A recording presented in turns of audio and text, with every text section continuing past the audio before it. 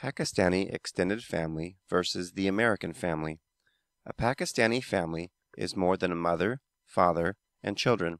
The family extends to parents, aunts, uncles, and cousins, all living nearby or in the same household. Regions in Pakistan have predominant tribes. Here you can see a map of ethnic tribes. Most of the areas have only one tribe living in them.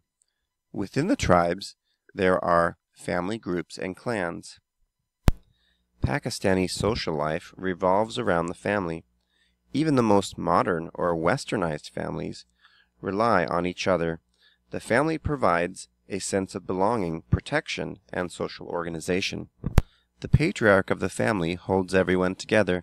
The senior male is the head of the household and expected to make decisions for the good of the group. The elders of the extended family are treated with respect and taken care of by their children and grandchildren. When the patriarch passes away, sons will establish their own households made up of their sons' wives, and their children. Disputes between family members, particularly among women, can split households.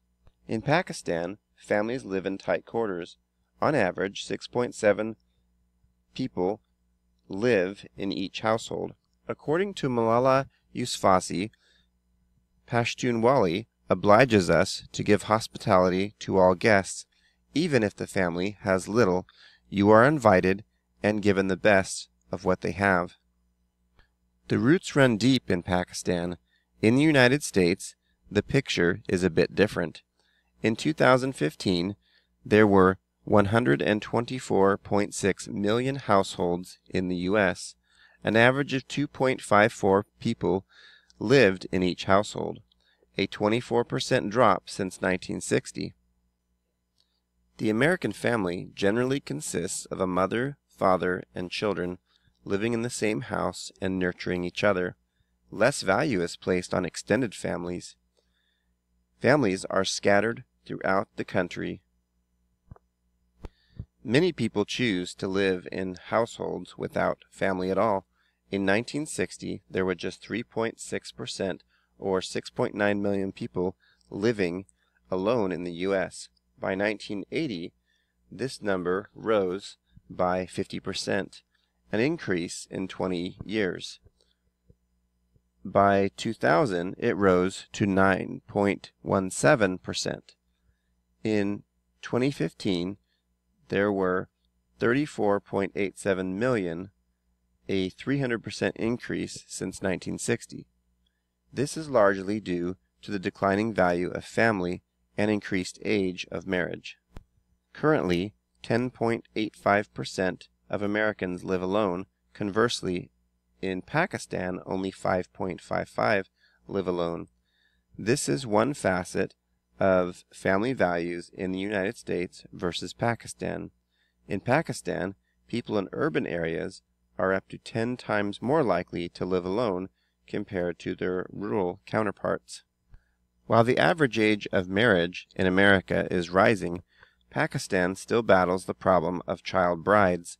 The practice of arranged and child marriages are very common. It is estimated that 21% of girls are married before age 18. Early or forced marriage is widespread and is most common in the Sindh province. Deep-rooted culture and family honor play a large role in this practice. The close relationship between female chastity and family honor forces many family members to marry girls at an early age to prevent sexual transgression and damage family reputation. In Pakistan, shame and honor are both shared among a family. A common Punjabi proverb expresses this view: one does not share the bread, but one shares the shame. According to a 2011 Reuters poll, Pakistan is the third most dangerous country for women in the world. It cited that more than 1,000 women and girls are murdered in honor killings every year, and reported that 90% of the Pakistani women suffer from domestic violence. Pakistani families can be loving and happy. Thank you for viewing my presentation.